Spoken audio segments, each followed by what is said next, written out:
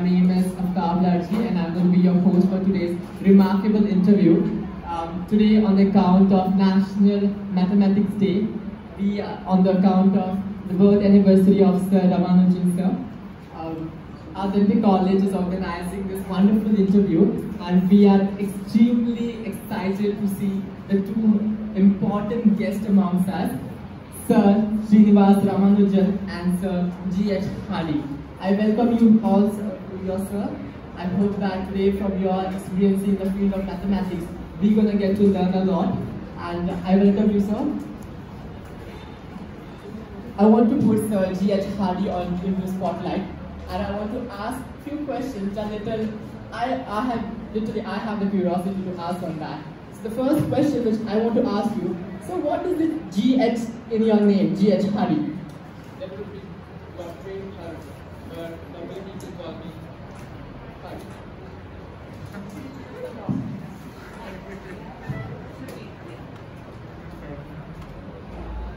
The GH stands for Godfrey Hari, but normally people call me Hari.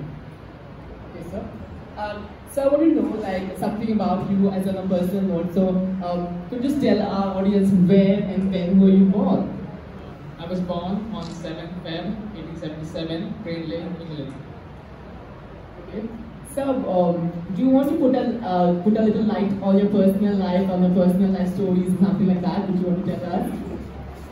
I was born and brought up in Green Lane, England by my father, Isaac Hari, and my mother, Sophia Hari.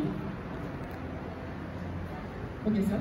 So, so many students are sitting in our auditorium today, and if you ask anybody of them, they will say that if I ask them, were you passionate about maths from beginning? They will say no, we hate maths. And I think most of the people will say that answer only. But I want to ask you, sir. So, were you passionate about mathematics from beginning? Not really.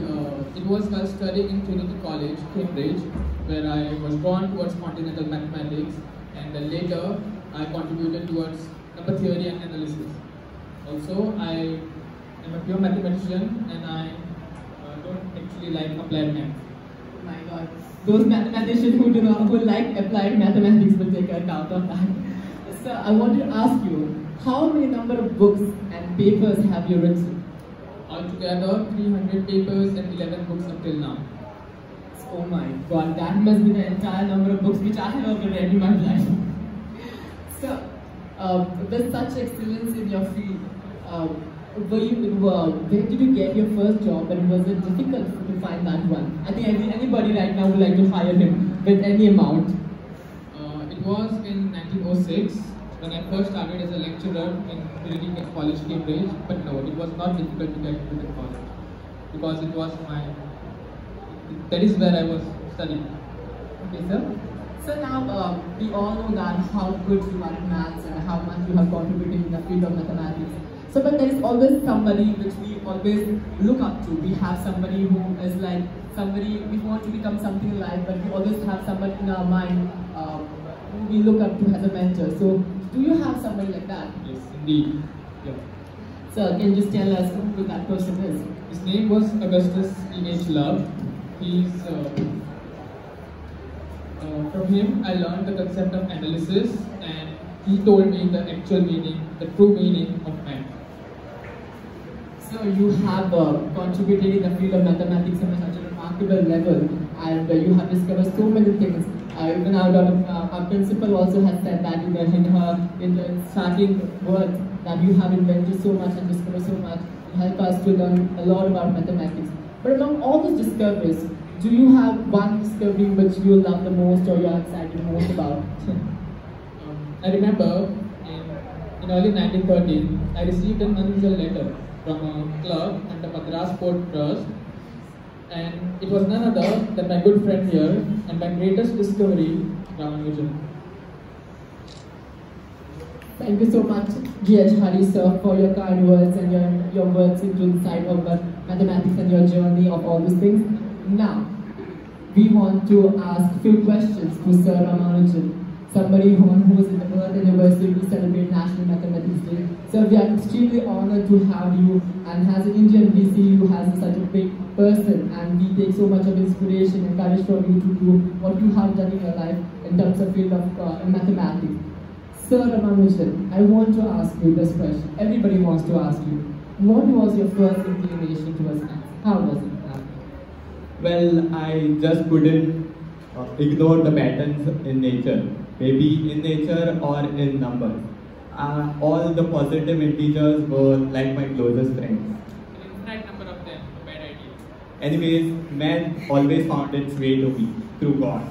And I remember this when I was a young kid. We had a guest at our home who introduced me to this concept of advanced trigonometry. I enjoyed it a lot, and I started upon developing my own theorems.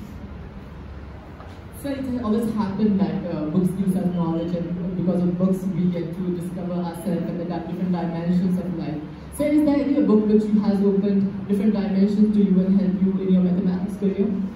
Yes, indeed. I have read the synopsis of Elementary Results. It was really a good book, and it ignited me and drove me one step closer towards math. I shouldn't ask you this, but we are curious to know this as well.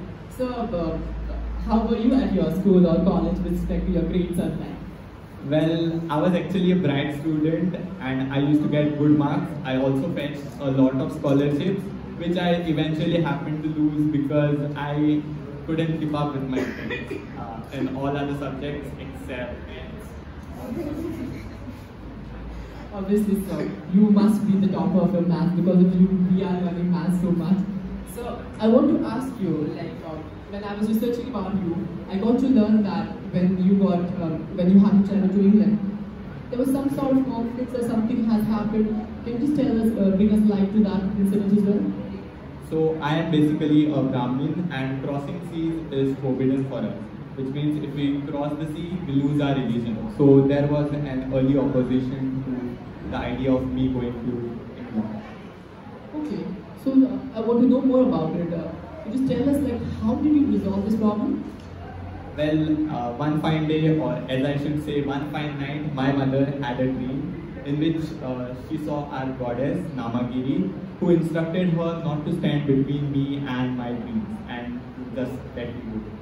Oh my God, that is something very intriguing. I think that's what tells us, all the young persons sitting inside the auditorium today, that whenever you have a dream and a passion in life, you should always follow that, and there shouldn't be anything which should come between you in terms of education or in terms of any academic opportunity or any opportunity in life.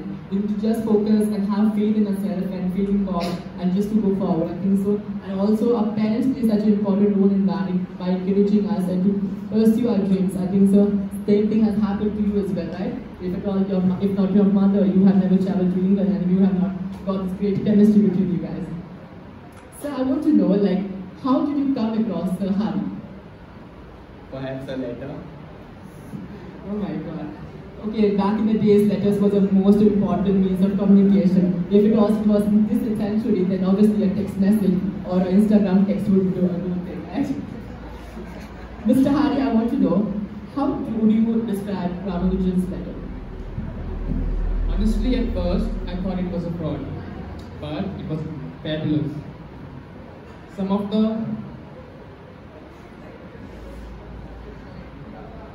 the theorems defeated me completely. It was 9 pages, and it was amazing.